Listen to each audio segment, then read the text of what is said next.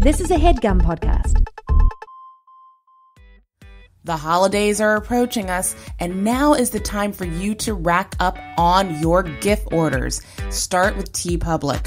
Go to blackgirlnerds.com/t-shirts, where you can get select sizes currently at $14. Now, if you missed this sale that is going on right now, don't worry. Save our TeePublic store to your browser and come back later, because we're going to have some more sales coming up this November.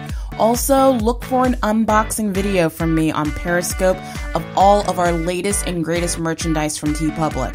If you haven't checked out our new store already, TeePublic has done a whole website redesign, and there's been some new additional merchandise added to our store.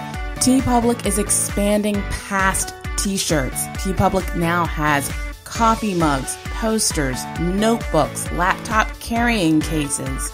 There's so much that you can choose from. Also, we have new designs that include Wonder Woman, Star Wars. We even have characters from the Netflix TV series Orange is the New Black. So you have a lot of options to select at TeePublic. Go to our store, blackgirlnerds.com/t-shirts. Again, that is blackgirlnerds.com/t-shirts. And take advantage of all we have to offer. Now is the time to do your Christmas shopping, guys. Don't wait till the last minute. Get it done. Get it now. That way you don't have to wait on the shipping. That way you don't have to wait on figuring out what you want to get for your friends and your family members. You got it right here. And you've got a sale happening where you can save some money. So blackgirlnerds.com/t-shirts over at TeePublic.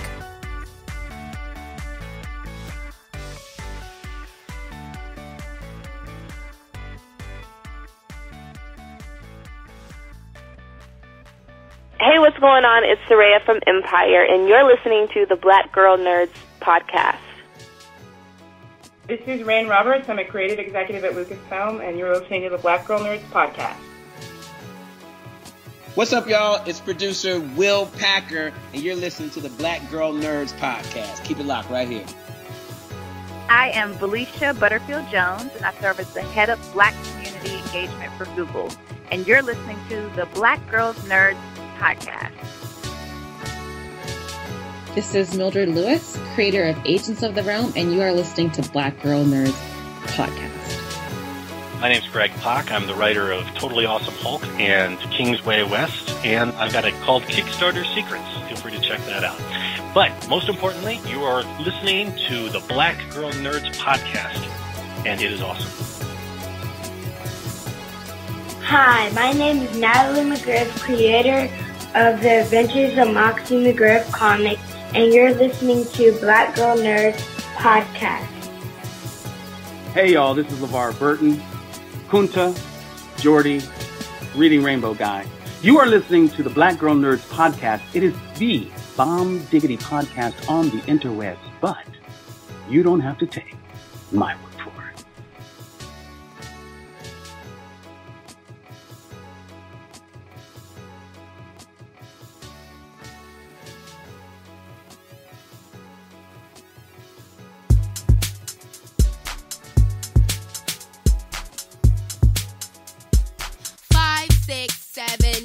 Holla boys and girls, it's the BGN. Coming from the Marvel world to the DC friends. All the way from Hollywood to the PCN. She defends everyone from sleazy men. Won't apologize for spitting Shonda rhymes. The space that we make is never colonized. Talking games and movies and actors. Better shake your booties for Black Girl Nerds. Better shake your booties for Black Girl Nerds. Yeah, better shake your booties for Black Girl Nerds. Ha. Better shake your booties for Black Girl Nerds.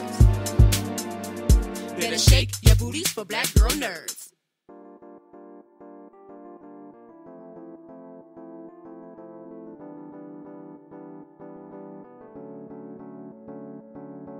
Thanks for tuning into episode 94 of the Black Girl Nerds podcast. My name is Jamie, and I am your host. This episode is titled Fantastic Fest and Shadowhunters. 2 segments, but technically there's 6 segments. I'll explain. In our first segment, we invite Elizabeth de Razzo. She is the star of the new film called The Greasy Strangler, which premiered over at the Sundance Film Festival. she sits down on a one-on-one with Jacqueline. And following that interview is actress Sasha Lane. She plays the lead protagonist in the film American Honey, which we covered the film American Honey over at the Toronto International Film Festival. That's also a one-on-one with Jacqueline. Then we move over to New York Comic Con for our next segment with the cast of Shadowhunters. This is broken up into 4 segments where we interview each of the main cast members from Shadowhunters. This includes Isaiah Mustafa as Luke Garroway, Harry Shum as Magnus Bane, Alberto Rosende as Simon Lewis, Dominic Sherwood as Jace Wayland, Matthew Daddario as Alec Lightwood, Katherine McNamara as Clary Fray, Emeraude Toubia as Isabelle Lightwood, which I'm pretty sure I've slaughtered her name. And then also we have Cassandra Clare, the author of the Mortal Instruments series, which the TV show is based on, and producers and writers Todd Slavkin and Darren Swimmer.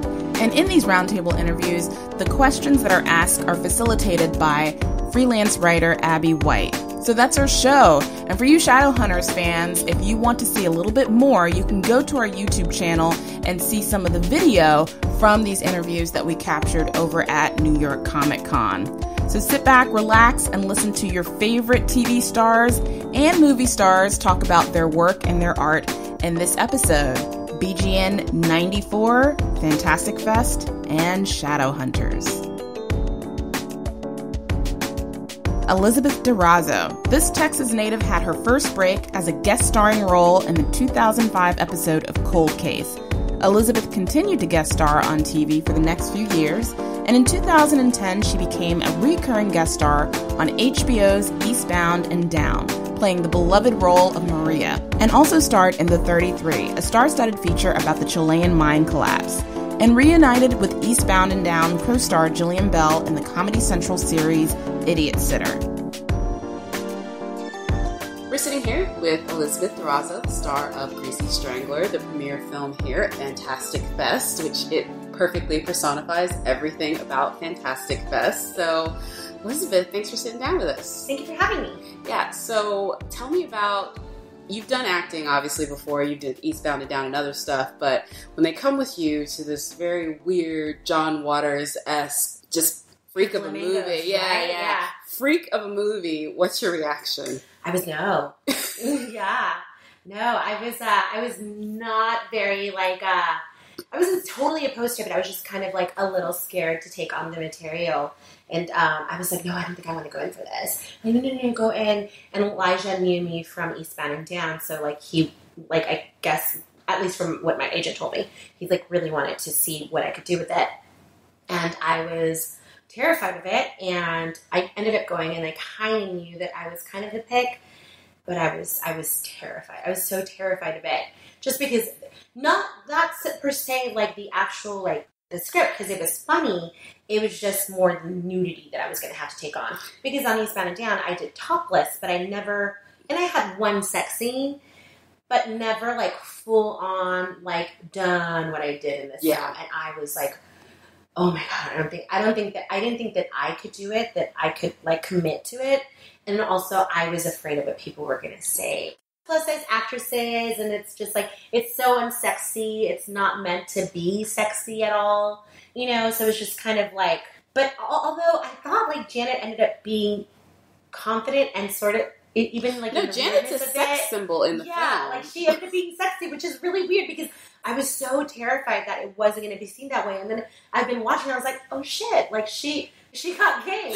Yeah, she has her moment. For our audience that maybe doesn't know, so the Greasy Strangler follows in that, Pink Flamingos, John Waters, uber weird. Yes. Very meta, but very not, very undercurrent, but then, there's allegories, and then it's just flat out just strange. So, the Greasy Strangler is sort of a horror movie mixed with, a meta comedy. And it's hard to pin down to it. Yeah. Were you a little bit scared going into it as far as saying people won't get it? Because it is something that if you don't get this kind of genre film, it just comes off as bad, right? Yeah. Well, it took me a second to get it myself. So I was like, is that going to be the reaction? But, it's you get the work and then you kind of do it and you just hope that people embrace it. So that's kind of the approach that I had to take with it. It's just okay, it's done. I did it. And now it's out into the world. I had no idea what it was going to become. When I heard we were at Sundance, I was like, what? And I was like, huh? Oh, really? And they're like, yeah. And I was like, oh shit, okay, yeah. So, were you at the Sundance premiere? I did. I went, and it was insane. It was so crazy. I'd never been. It was really a cool experience. Extremely exhausting. People party like crazy there, and I was just like, I just want to go to sleep. I just want to sleep. So what was it like seeing it the first time with an audience? Because I will say this is a film that is better with an audience because of, like, everybody laughs at different places. Yes. Weirdly. Not weirdly, but I guess that's what makes it so great, because it's like something that I'm just like, oh, whatever. I would hear people like cracking up and like, oh, really? That moment? Okay. I guess it has a little bit of something for everyone. I think, like, it appeals to certain people. But, like, different things that appeal to certain people. But at Sundance, I remember the first time that I was watching it, I was shit scared. And my agent was sitting next to me, and I was like, oh my God, what are they going to do? What are they going to say? Oh my God. And we did have some people walk out from the midnight showing. But we weren't the only ones that had the Swiss Army Man. Yes, thank you. Which is also a good film, but if you don't get it, you don't get it. And we tried to get into that, and it was like we couldn't. But so our film, we had a few walkouts, but a lot of people stay, and then they stayed for the Q&A. And I was like, oh wow, like this actually really, like, people are actually like loving it. And then saw it a second time there, and it was like, oh, okay. So it was different every time, but every time I was scared, because every time I didn't know what to expect for people. Yeah, we're a site for women of color who are into nerdy things, so we feel that, like, we're the outsiders looking in, you know what I mean? So we get it, and I would definitely say members of our audience love horror, love the weird, love the wacky. Was it strange for you, coming in as a woman of color to be like, okay, this is this weird genre movie. I don't want to be exploited, but I also want to bring the comedy to it. How did that feel? That was a very big concern of mine, and I did say that. I actually ended up having a conversation with Jim, our director, after the chemistry read, because he said, like, I heard that you have some concerns about this, because I did. I turned it down several times before I actually went in. Well, because I went in for the first audition, and then when they asked me to come back for the chemistry read, I was like, no, I'm okay. Like, thank you so much for thinking of me. So then I ended up talking to Jim, and he's like, you'll never feel exploited if you're ever uncomfortable. We can, change this. It's not going to be, directed as written. And, because there was a bunch of scary stuff, like, off the page. And I was like, oh, this is too much. I don't know if I can do this. And then, I was like, it's like, okay, she is a, female who's pretty much in charge. Like, she is very much in charge of who she is and her sexuality too. Like, owning it, like, not being afraid of it. Although me, as Elizabeth, terrified. But Janet, I'm not Janet, this is someone else, and very much in charge of who she is and her sexuality, and owning it and loving it and enjoying it, And so that was kind of appealing. I was like, oh, that's kind of cool. Like, you don't really get that a lot. There's always some sort of, like, shame associated with, I think. And then also the fact that I was, that I'm Latina, a woman of color, and being the female lead, and also that I'm not a size 0. I'm like what we call, like, a real woman. Mm-hmm. Not that women that are in a size 0 aren't, but like a real, like, body of normal women that represents most of the U.S. Because the size 0, size 2, size 3, although they're real women as well. It's, I think I'm more representative of what most women, like, what, 60% of women? Yeah, or like 14, or above. Or plus, and I say that in quotation, plus size. We enjoy what we eat. Exactly. I like my tacos. We're in Texas at the Alamo Draft House, which is built on watching movies with food. Exactly. So let's keep it real. Yeah, exactly. So it's just like, so it was just kind of seeing all of that sort of come together, and then just having, been thought of to do this, because mostly, on Eastbound and Down, I played Maria, who I freaking love, but I was, kind of like this, I was like in a little, like, niche, which I love that, like, and I get work off of that, but this was totally different and the opposite of anything I've ever done. Yeah, do you consider yourself, though, even though I would say you're more comedic in a lot of your roles, although you've done a ton of different stuff, do you feel after this, now that you've kind of said, you know what, I do comedy well, because I think 2 of your most identifiable roles are comedic? No. It's so funny. I don't consider myself like a comedy person. I like to say that I just fell into it, because, when I went for Eastbound and Down, and I was so blessed and lucky to get that, they asked me to improv, and I was like, I've never done that before. What is that? What do I do? And my friend called me and she's like, it's yes and. Just remember that, yes and.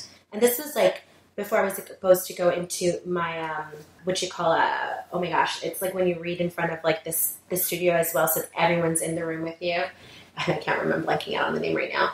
But, for that, and I had to do 20 minutes of that, and I had never done it. And then I got to learn while I was on set, working with Danny McBride and Steve Little, and the people that I got to work with, like our third season, we had like Lily Tomlin and, John Johnson. It's just like all of these people, all of these greats and like this. And I learned from them. And I keep learning. Like, I did Idiot Sitter with, like, Jillian Bell, who's fantastic, and she's a Groundlings vet, and she wrote for SNL, and, Charlotte Newhouse, her writing partner. And so I just watch people, and I sort of, like, pick things up, and now I find myself in this genre, and I'm just always so surprised and shocked, because I never thought I was funny. Well, you are. I mean, I'm not going to lie. I always cried on cue, so I was just like, I'm going to do drama. I guess that's, the universe takes you where you want to be, right? Yeah. And you don't necessarily plan it, but it's where you're supposed to be, right? Yeah, totally. Which, the way I feel about a lot of different things. So this film is produced by Tim League and Elijah Wood, and it's very, Fantastic Fest-centric, and, you're bringing it here. What was it like meeting with those guys? Because they bring a different feel to it, too. Because the director, he was a shorts director who had done stuff at Fantastic Fest, and it was kind of, they're in love with his style. Yes. But then they very much drove, I think, a lot of the creative process. So what was it like getting with those guys? Well, it was great. I mean, I met Elijah on set my first day of set, and I remember I had the merkin on. I was like, "Oh, do you want to see the merkin?" And I just like lifted up my skirt and showed him my merkin, and he just started laughing. He was just like, kind of like, "Okay, like this is gonna, go." And I mean, we kind of just had like sort of like, we stuck to the script, but we had a little bit of fun with it. We were able to improv and do things because a lot of us, like Sky, he's very, he has a kind of dry sense of humor, and he's very quick with it as well. And Michael, you just never know what you're going to get. So it's like, you kind of just have to go with it. Like once he's doing something, you either stick to what you're supposed to do, or you kind of go with it and then just find your way back to the path that you're supposed to get back on. So it's kind of great to have that sort of freedom, because I think that's where comedy or the magic happens, is like when you're allowed to sort of play. Yeah, and I would say this, because like the film is actually composed of mostly like established actors. It doesn't look like that necessarily, but these are people that have been working for a while. Mm-hmm. But, Michael, he's been working forever. But there was also some, I would say like less polished actors. What was that like, having the mix between, straight people that have been doing this for forever and maybe some people this is like their second, third thing? Yeah, no, it was an interesting, it's so funny because I always think of myself as still green, and I've been doing this for 11 years now, but I'm like, I'm still green. I'm like, wait, no, I've been doing it for 11 years. I can't really call myself that anymore.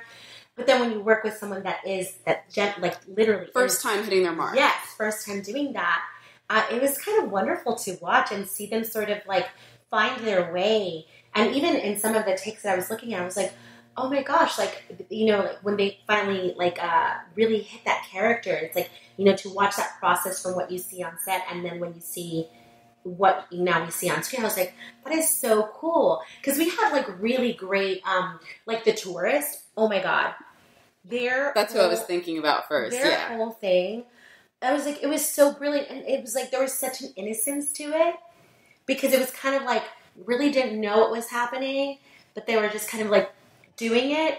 And it was brilliant. I thought it was so funny. Yeah. Some of my favorite things that I saw from them. Yeah. And a lot of the stuff that's really funny in the film is because it comes from the read, and the read is so out there. Again, I can't stress enough how, this comes from that, Hairspray, Pink Flamingos, John Waters, just crazy, what I mean? I love John Waters. I know, and it's so great to see that. So, I saw the movie last night, and, again, it's weird. You walk out of it, and you're like, you don't need to come out of this feeling like anything other than this is just, bat crap crazy, for better words, and that's the best part of it.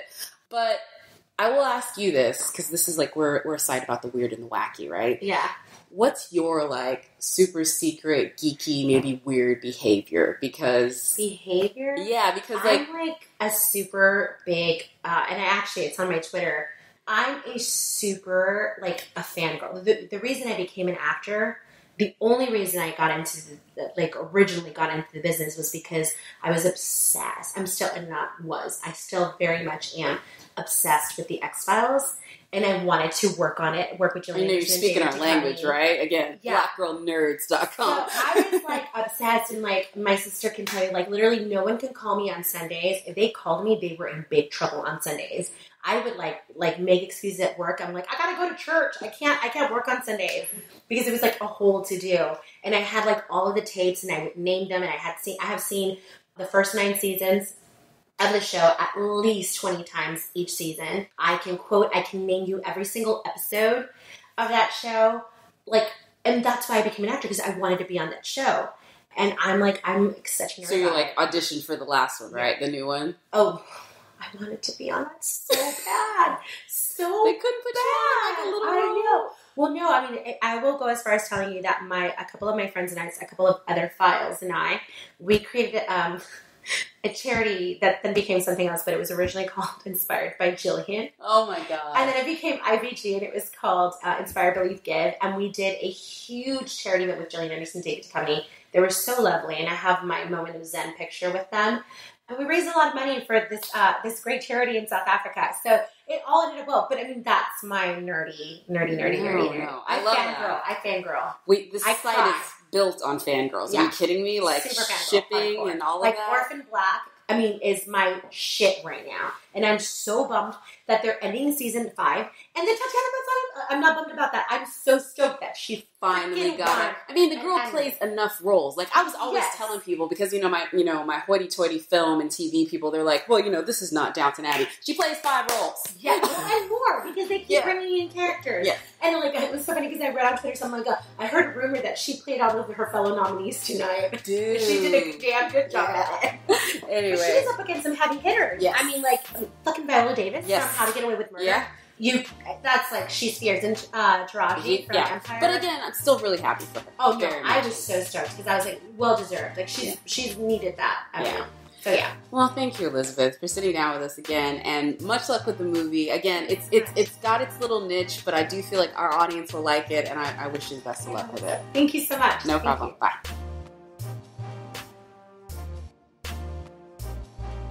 Sasha Lane stars in the film American Honey, a story about a teenage girl with nothing to lose who joins a traveling magazine sales crew and gets caught up in a whirlwind of hard partying, law-bending, and young love as she crosses the Midwest with a band of misfits. The film was selected to compete for the Palme d'Or at the 2016 Cannes Film Festival. At Cannes, it won the Prix du Jury. And you can catch coverage about the film at blackgirlnerds.com, where we covered it over at TIFF.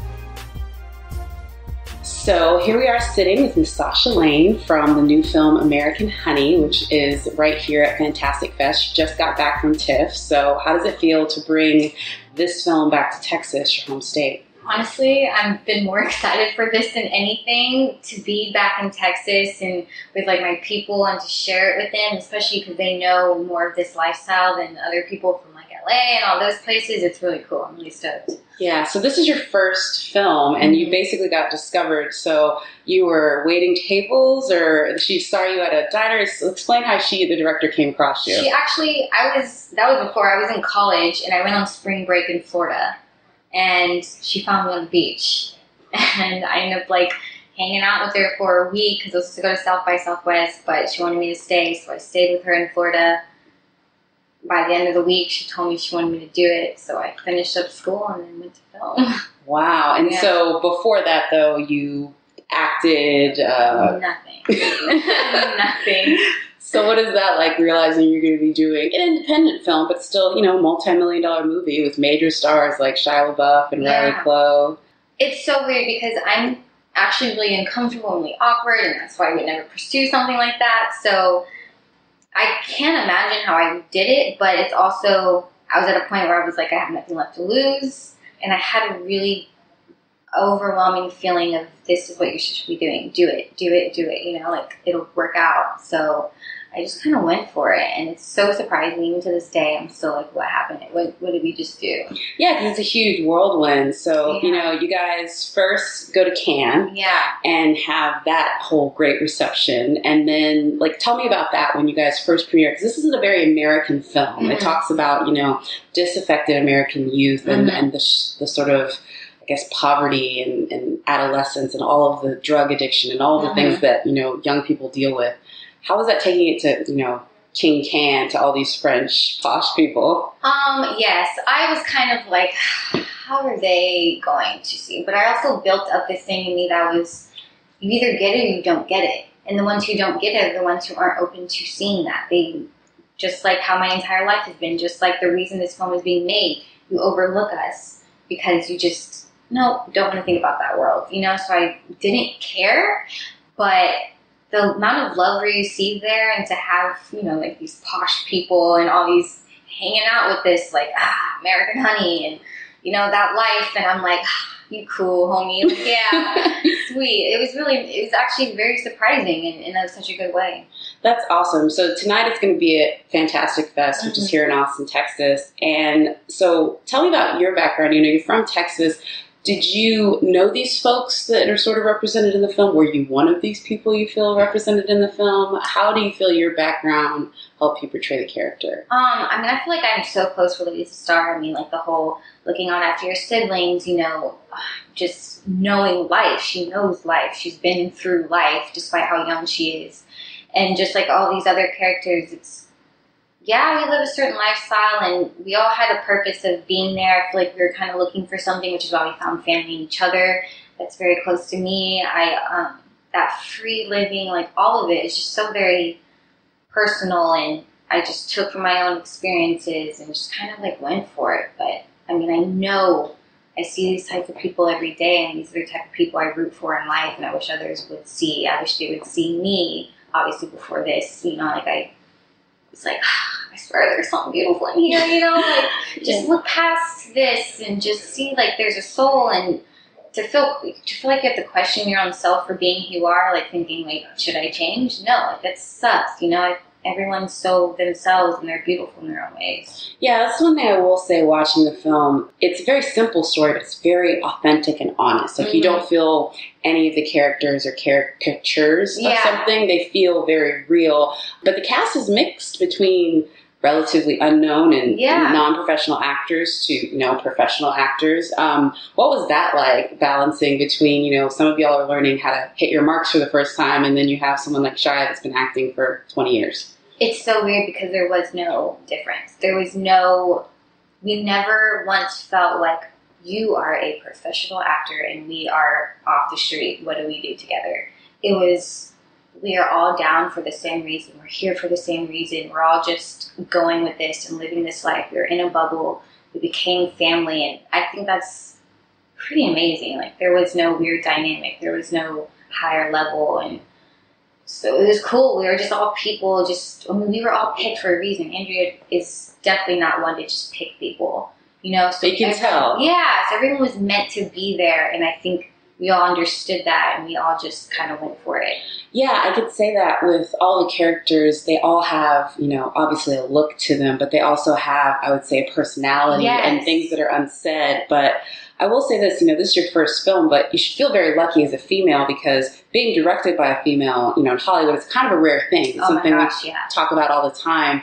How do you think having her voice, do you think it maybe helped you first take the role, or once you got in the role, be more comfortable? How was that? I think before anything, her as a person, regardless of woman or male, just her energy and her trusting, just something about her made me be like, all right, cool. And also, as a woman, I think she has a better understanding of the complications of people in life, and so one character is not just a mean person. He is a broken person. He is this. There's something about her. She thinks this for this reason. There's so many different things that she took into consideration, and I think most men probably won't really go for or understand. And also she just had this sense of comfort with us and trust and looking out after us. And it was just kind of it was really beautiful. And then also, I just had so much respect for her because she's amazing, and two, like, she's a woman who has a vision, and she's strong, and she's doing what she's doing, and you're just like, of course, I'll do whatever you want. Yeah, no, and it shows in the film because it is a very, like I said, an honest film, but it's also very intimately shot. You know, very. A lot of the shots are, you know, just your face, and how the things around you are affecting your character, and it's a lot of unsaid scenes, right? So, how scary was that, knowing that, you know, this is 20 seconds of just you trying to convey something? That was probably, like, I'm so into people, and I'm so into expressing these things, and I love, you know, like, I feel energies very strong, and I wish to put them out in a strong way. And so it was cool, the fact that, like, Sasha, you can use this and put it out there, but it's also very vulnerable. You know, I think showing your emotions is a beautiful thing, and I don't think it makes you weak. But I still, personally, because of how I grew up, and just no matter what, I'm constantly like, don't show your emotions. You block that off, hide it, whatever. And you're staring at me for 20 seconds at a time, straight into my soul. And it's kind of like, wow, that is a lot for someone to see. You know, since I've so connected so personally to it, now it's out there in the world. And I'm like, you are taking a glimpse into my mind and my heart and everything. Yeah, and it's true. As someone that's seen the film, if you could tell anyone, maybe in our audience, about the film and try to give them why they should see it, what would you tell them as far as this movie? I guess along the lines of, like, there is so much beauty in people and parts of this world that so many people overlook, and you just have to give it a chance. Just like I feel like you need to give people a chance, you have to give this movie a chance. Just let it happen and feel it out, and you can just, that spirit in everyone, that beauty in everyone just really shines through. And I think that's something that everyone needs to see and experience, because, like, wow, you know, everything's complicated, and you got to have respect for that. Yeah. All right. So to sum up, we're a site for women of color that love all things geek. So I like to ask everyone, what is your super secret geeky behavior? What is this geeky thing that you do that people wouldn't know about? When I start, like, waving my hands and, like, doing this weird, like, hand stuff, that's me trying to create my little, like, vibe, and it makes me feel comfortable. I'm like, all right, I am building this, like, world around me, which is really weird because I'm just like, la la la, but I mean, it does my little thing. This is a podcast, but you can't see. She's doing this, like, basically belly dance move right now. Yeah, and I'm just, like, waving away the uncomfortable and creating my little bubble. That's very cool. Well, thank you so much for sitting down and chat with us, and much luck with the film, and thank you. Thank you. I appreciate it.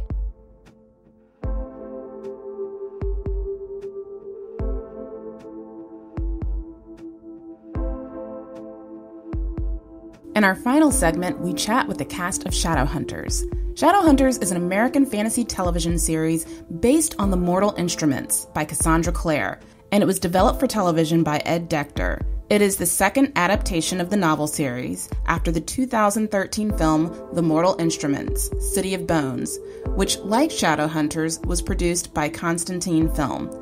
The show received a straight-to-series order back in March of 2015 and premiered on the Freeform network on January of this year.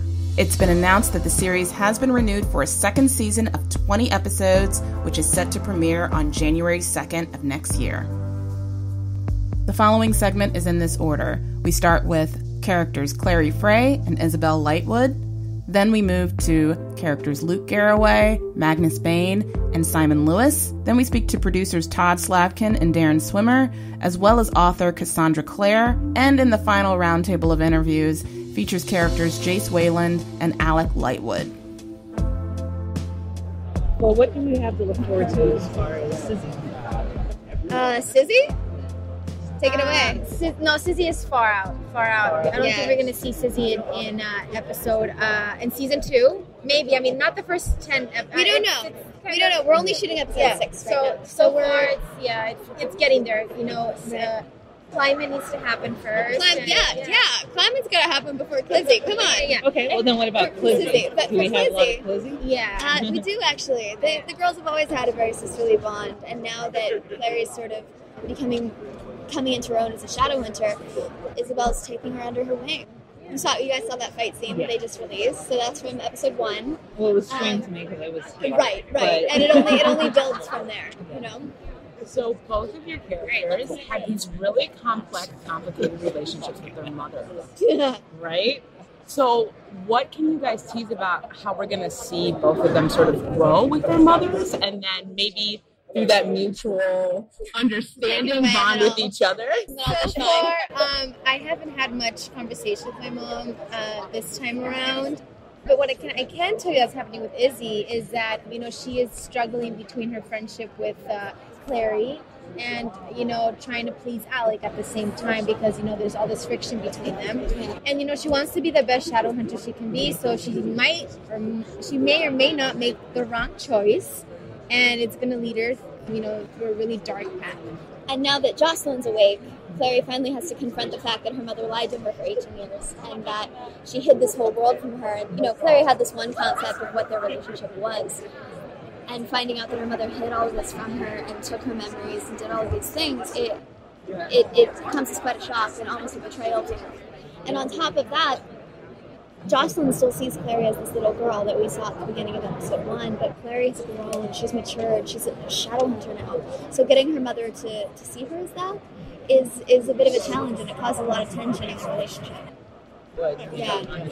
And also, oh, by the way, you know, your son's alive. Yeah. That's a bit of a So I feel like when we start season 2, we're dealing with a lot of aftermath from season 1. That's a lot of heavy things. Like, do your characters kind of go into a sort of dark place, or do you guys always kind of remain the light on the show? No, Izzy is going to go through a dark phase. That's really interesting. That's not in the books. It's really cool that I love it. I can't wait to see it. And Clary does too, but she does in a different way. Because something that I love about Clary is she always has this ember of hope within her. And that's part of what makes her a hero, is that she has this undying hope and this willingness to believe that it will turn out okay and that they will eventually make things right. But that dark place comes through Clary in a place of determination and a place of strength. And you see a bit of Clary's fighter. You see her soldier. You see the Shadowhunter. You see the warrior within her come out in times of need. And she does get violent when she needs to. You get to see that this season. I'm excited. I did a wire stunt last week, and I'm high from it. Well, it's always nice to see kick-ass females. Yeah. That's right. And that's what we are. Yeah, absolutely. So do you guys both of your characters have had these really incredible, empowering arcs, growth for women that we don't usually get to see. Is there a moment in what you've shot so far that you really feel like will stick out to female fans? I mean, I remember when Izzy sent the fire letter to Meliorn, and it was the first time I cried, and I immediately connected with her. I was like, we see women constantly give themselves up for the people that they care about around them. And Clary does this too. She goes to the ends of the earth for the people. Jocelyn does it. So is there a moment in what you shot that you really feel like the girls watching this will be like, yes, I know what that means, and I relate to that? It happens with Clary in how she deals with Jace, because she knows what he's going through more than anyone, because she also had to deal with the fact that Valentine is her father. And she knows what kind of self-doubt that can bring about, and she knows that dark place that is very easy to slip into when you're in Valentine's grasp. But Clary had the support of all these guys to bring her out of it. Jace doesn't have that because he's with Valentine. So she's constantly trying to get to him and fighting for him and fighting, because he's also under all of his suspicion, just as she is, of, you know, the Clave, obviously, you're Valentine's kid, okay, you must be evil. But holding on to the fact, to her goodness within her, and fighting for Jace against the Clave, fighting for Jace against Valentine, struggling and clawing tooth and nail to get him back and to pull him out of this dark place is a huge part of her this season. I think this is going to be something also really nice between Clary and Isabelle. You've seen us be super close. Oh, yeah. And there's going to be a time where, for the first time, you're going to see us argue, and I think that's what friends do. You know, you guys, get super mad at each other, and then you guys are happy with each other. So I think that's going to be really nice, a real nice scene. Yeah, and that's what's great, because you haven't seen that before. They've always been on the same page, and then you get to see them throw down. It's like, what's up? Yeah. The clash of the females is happening. Yeah. Okay, thank you so much. Thank you, guys. Thank you so much. Harry, I spoke with Michael earlier this year, after the season ended. Michael Reese. Okay, yes. About Malek and sort of writing that episode. And while it didn't make it into the interview, he mentioned it being really important that Magnus be shown as this independent character who wasn't just sort of this fallback. Yes. Are we going to get to see more of Magnus sort of coming out, more of his backstory, his other relationships? Is he going to fall in line? Is he going to feel like he's part of the group instead of sort of the outsider? Yeah, I think, this first season, kind of played into a lot of the chase. You see a lot of chase, and there's a lot of things alluded to what happened behind the scenes, or like off screen, I guess. And this season particularly, we're definitely getting to know more about Magnus's past and why he is the way he is. I think that's an important aspect, and why he's kind of functioned the way he has for over centuries. The things that really, truly pivotal moments that really affected him. I think he voices it, and also through relationships. And you get to see a lot of Magnus interacting with Simon as well, which is, I think, really, really fun. And even the elements of Raphael and the relationship between Magnus and Raphael and going back to Camille. But there's a lot that we're going to explore, and I'm really excited for people to see like what Magnus is about outside of the the character that we've kind of known him to, whether it be certain parts of the books or whether it be just from seeing the first season. So yeah. I think that Shadowhunters does a great job of making every character well-rounded. Like, we get an idea of who everybody is. And there's not really, even though it's, focused in its Clary's story, I feel like we really get to connect. And how was that for you guys to be able to really dive into your characters? I think that's what this season's really about. The second season, we're going into each character in depth. We're learning, so we learn a lot about Magnus. We get to see Luke in a new way. We get to learn a lot about Luke, how he is, who he is, how he became who he is. And then it's very cool that we really get to learn about these people in a new way. That's been very important for the writers and for us, I think, to really have that. So Isaiah, you mentioned in the panel that we're going to get a little more Lucilin, right? Yeah. You'll definitely get that. Okay, so they've had this relationship. Yes. Are we going to get more of the flashbacks of who they were? And then going forward, you mentioned tension. Well, so I just assumed it was going to be lovey-dovey, but you suggested otherwise. Yes? Well, I think you're going to see a lot of changes. Definitely, you're definitely going to see some flashbacks. I can tell you that for a fact. I just finished shooting one, so you get into a little bit of Luke's early history in New York City. But the relationship, like I said on the panel, all relationships have ups and downs, and have their peaks and valleys, whatnot. You're definitely going to see Luke and Jocelyn go through some ish.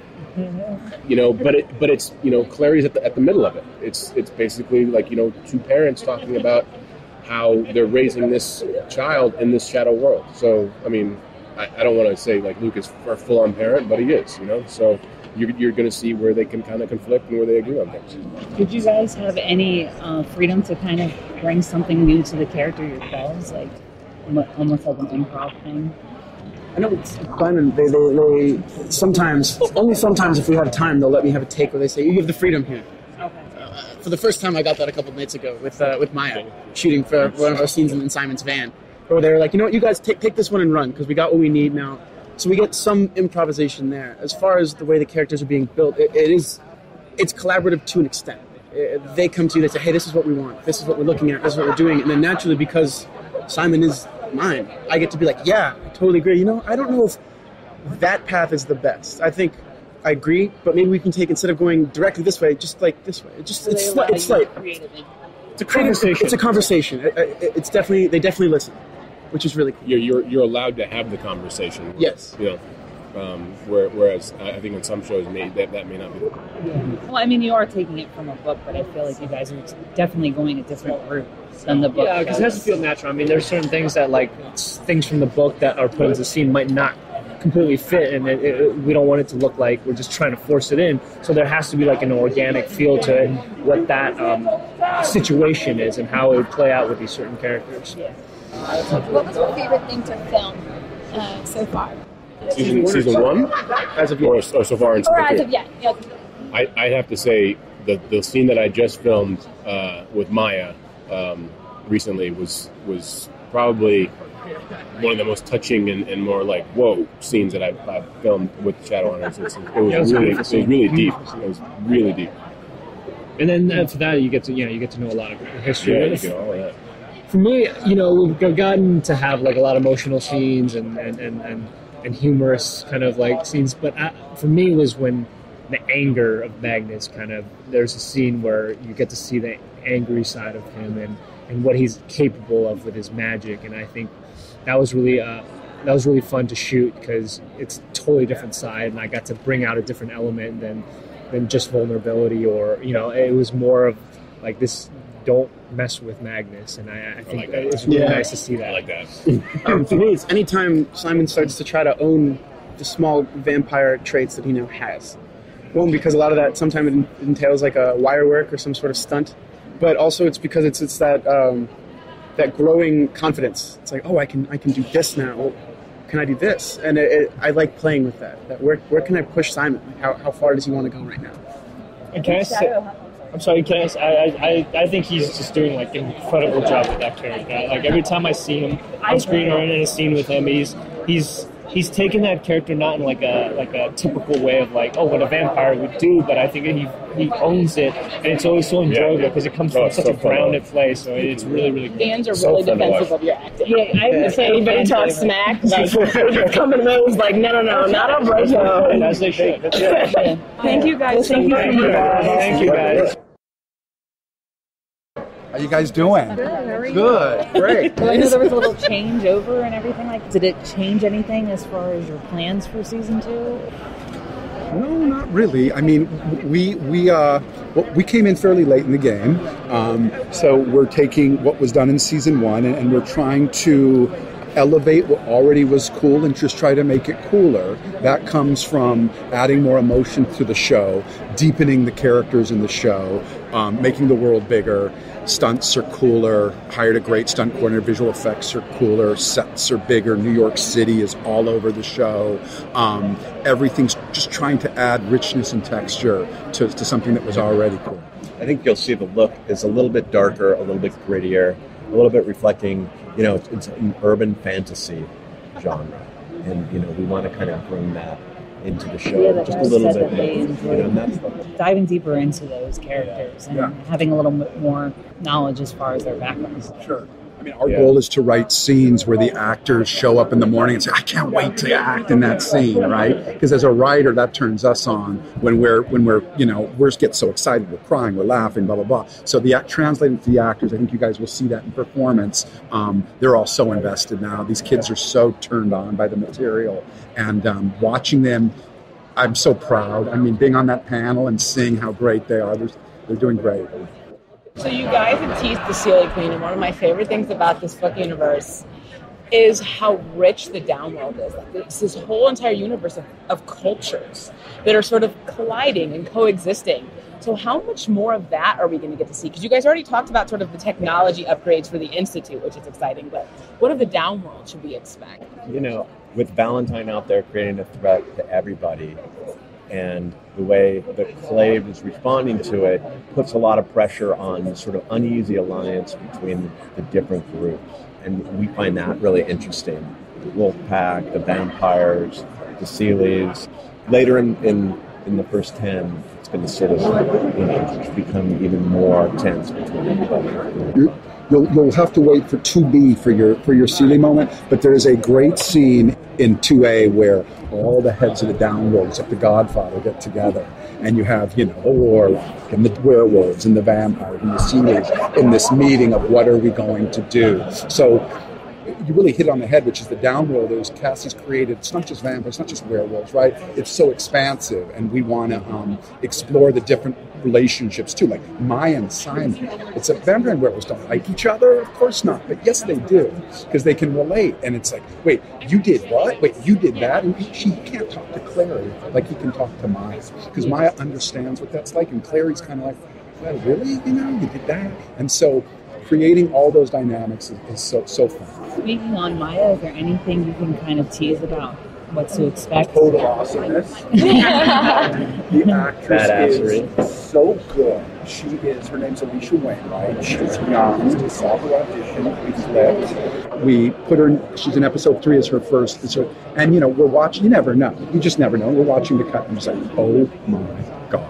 She's funny, she's sexy, she's charming, she kicks total ass, including Jace's, and it's really fun. And she plays with Luke a lot, and she plays with Simon, and she plays with Jace, and a little bit of Clary. But as Cassie said earlier, Clary's kind of on the outside because there's Simon. All these people are now downloads, But she's great. I think fans are really going to enjoy her quite a bit.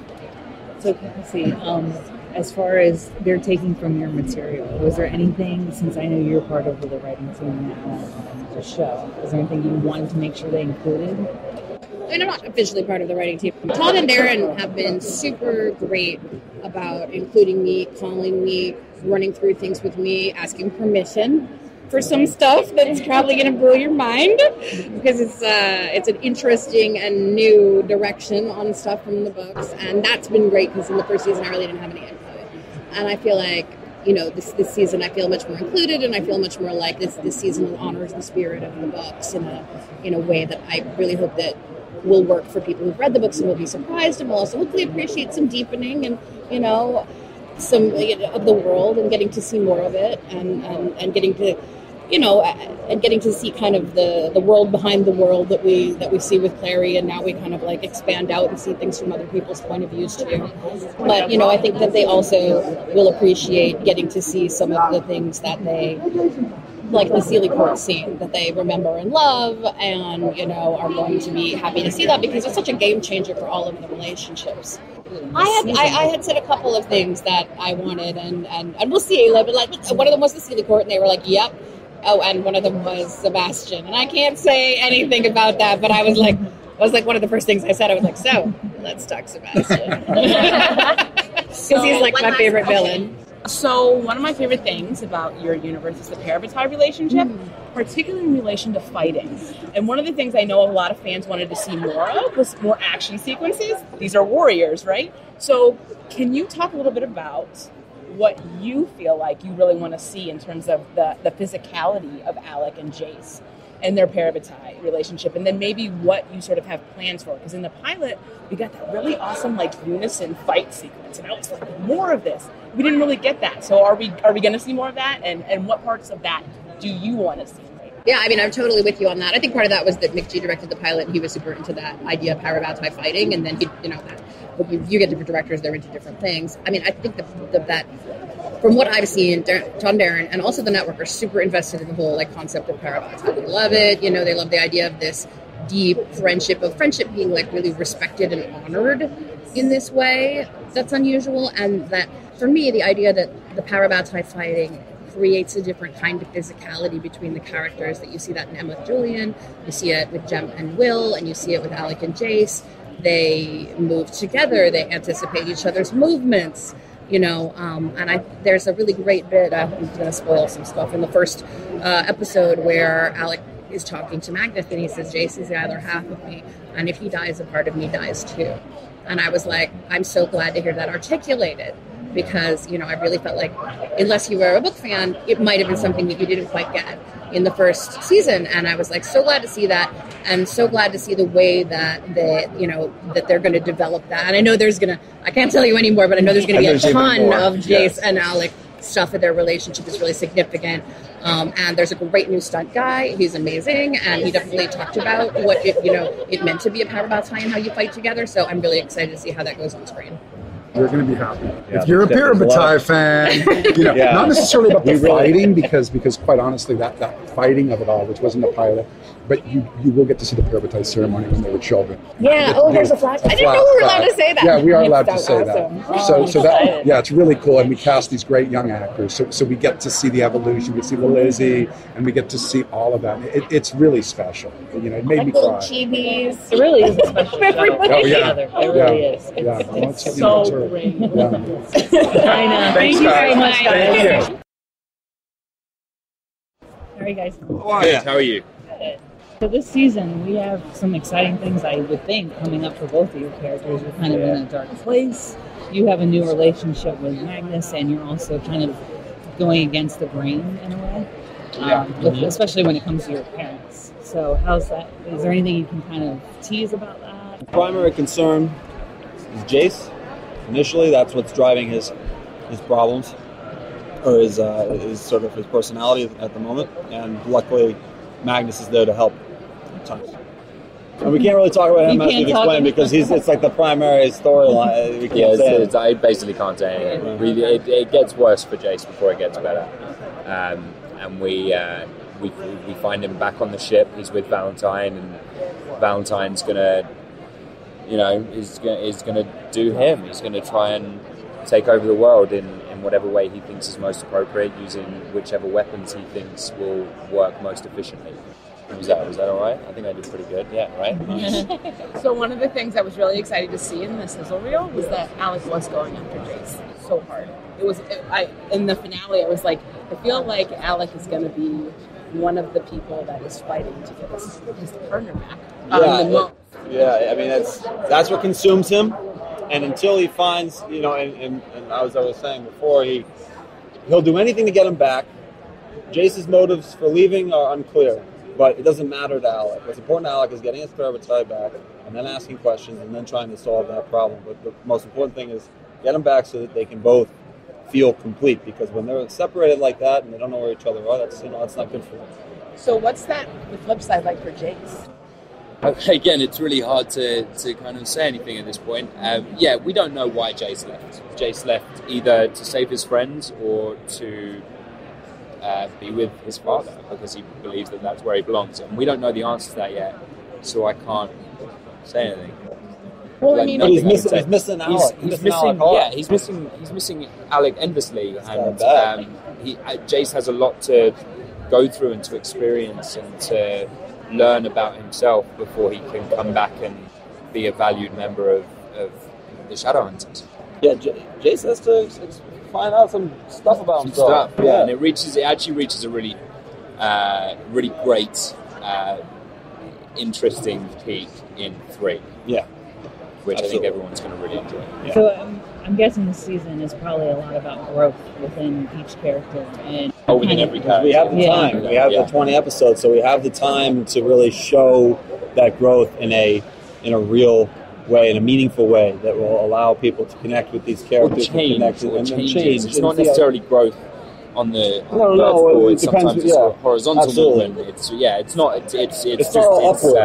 all change for sure. I think is the best way, because Izzy's doesn't so far kind of go up or down. She kind of lateral. Sideways, very lateral. And that happens with characters. But changes is always interesting, and it's interesting for characters to explore new things with different environment, with different information, having changed. We have a lot of fans in Brazil. Yeah. They love you so much. Could you please send them a message? What should we set out to? Single out countries? No. Oh, no, we can't. Yeah, no, absolutely not. Absolutely not. Yeah. So we will say, hello, Brazil.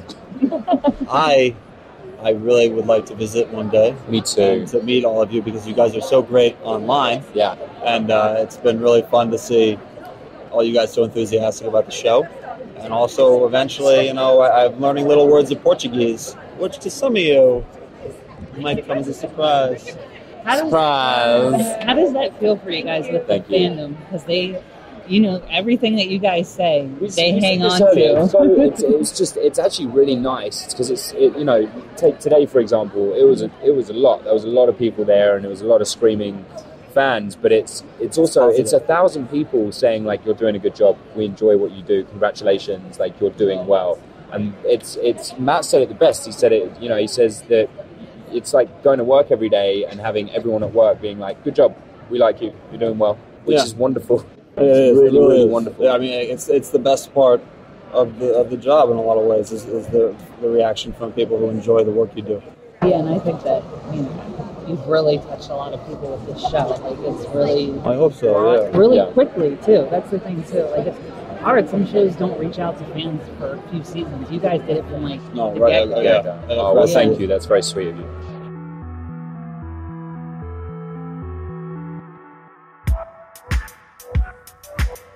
The Black Girl Nerds podcast is produced by Jamie Broadnax. Various episodes are edited by Jamie Broadnax, M.R. Daniel, and John Bauer. The opening theme song to our show is written and performed by Samus.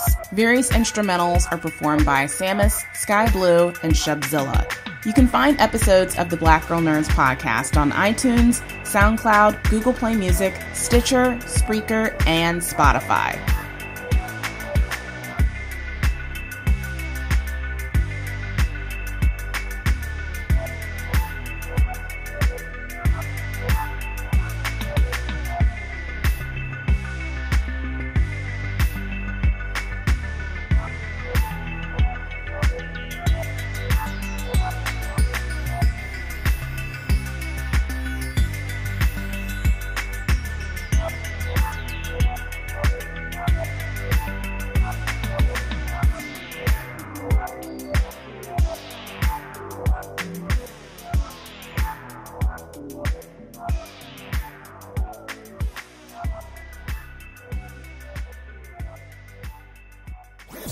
That was a HeadGum podcast.